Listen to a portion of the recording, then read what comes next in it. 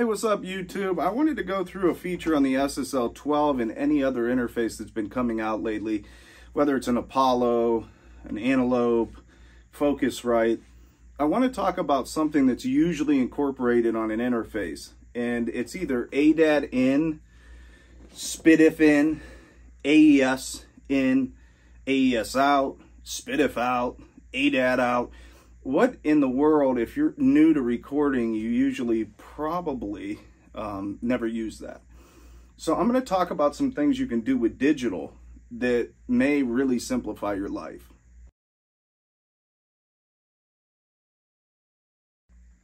So the best way for me to let you understand what's going on with a digital cable, in this case it's ADAT. ADAT is, I believe it's Elisa's digital audio tracking. It used to be used in the studio to send the signal to a device that could actually capture the song. So you would have these big ADAT machines which would go 16 channels, where all your outputs would go to those channels, and they found out that fiber optic was really good at carrying multiple channels or multiple signals. So you'll see an ADAT connection usually used on the back of a TV or on a sound bar, because it's able to carry those 8 channels. So if you're new to recording, on screen here I'm going to show you what actually happens. So when I use that fiber optic cable, you can go on Amazon right now and buy, it's called a Toslink cable, and you can actually plug in another interface. So I want to show you what happens in the SSL 12 when you connect to it. The SSL 12 has, over to the side, it has digital in, analog in, your returns. So if I take away the digital in, bring in the analog, we're going to have 4 analog ins and a talkback. If I bring in the digital in, we have an extra 8 channels of digital. So let me explain to you what in the world is going to benefit you if you're going to use and utilize the SSL 12 and get the benefit of multiple, actually 8 more inputs.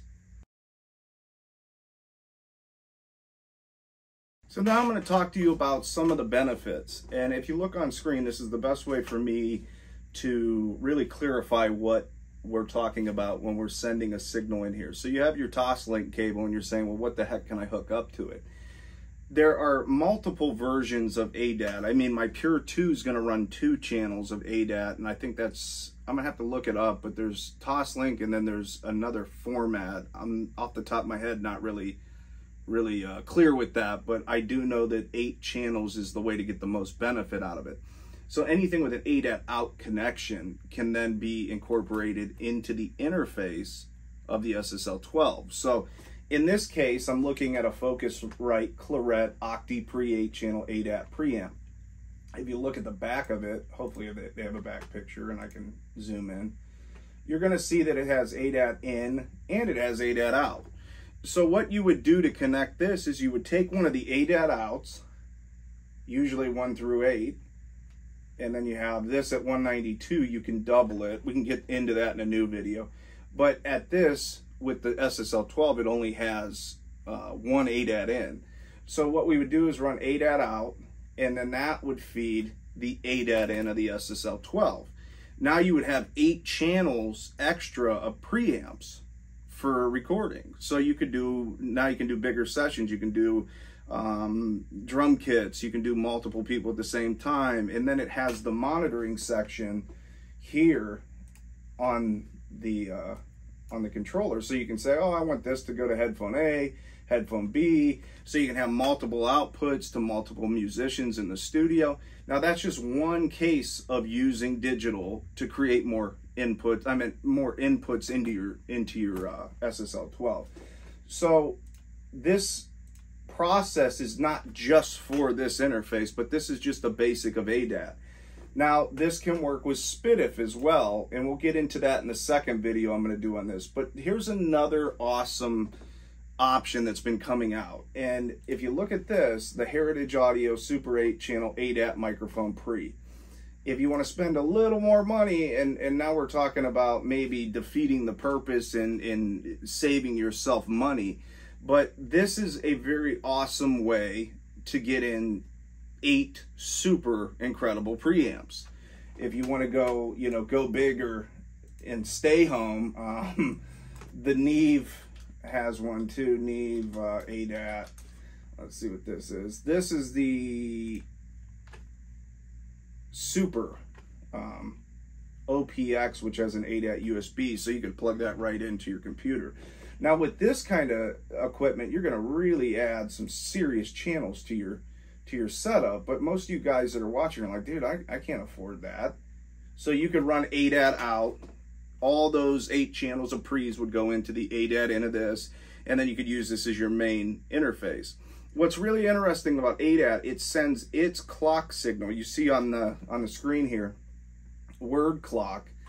Word clock out, this does not have it. What is cool about digital is I can actually clock ADAT out to the ADAT into this and use the clocking, which is probably pretty good for the Neve box here, and then we can override this clock. Let me show you in the SSL software. So if you look at the SSL software one more time, you're going to look at right here, it says sample rate, it says clock internal. If I set that to ADAT, whatever's set up in the ADAT screen, or whatever set up ADAT connected to the SSL 12 is then going to become the external clock. And what does that do?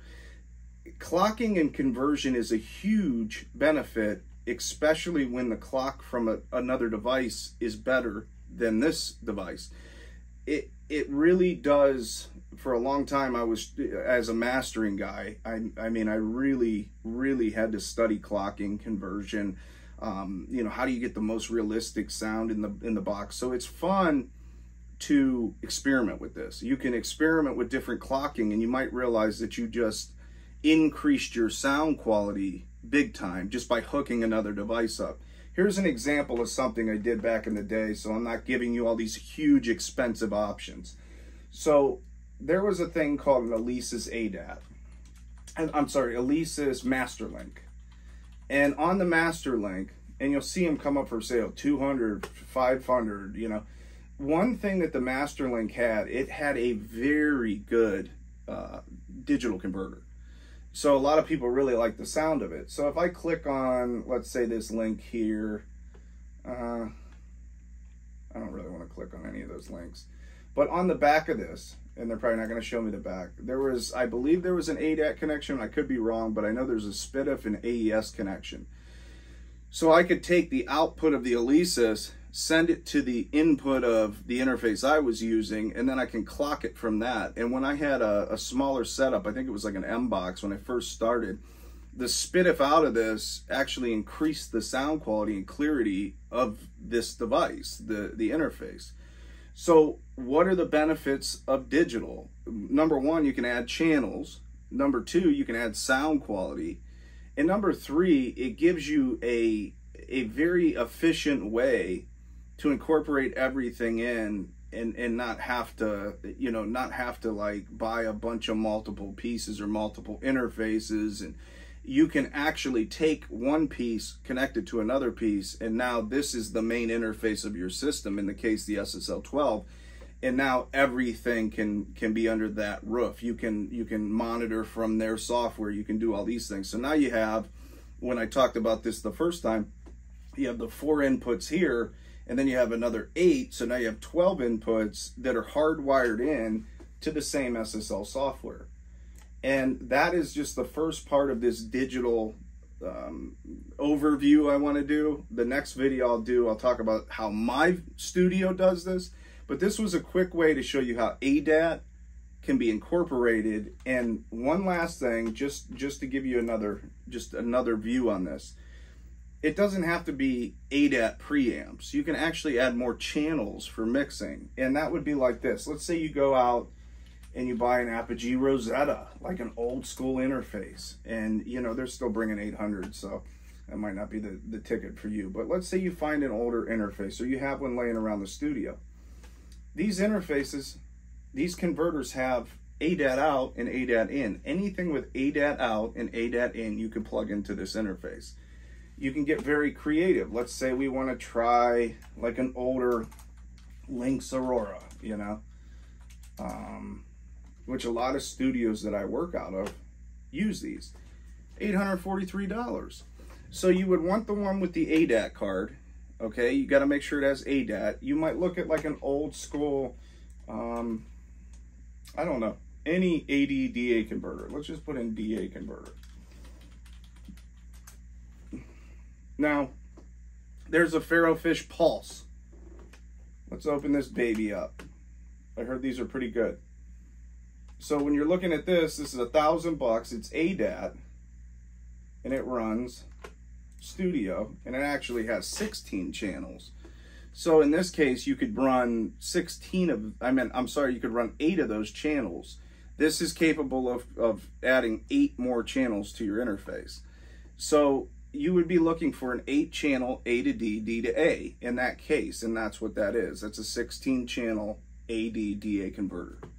Very awesome. That's what digital does. That's what it helps you add track count, and it really is fun to work with. But we'll get into a little more advanced in the next video and talk about how I'm using ADAT and AES and all that stuff.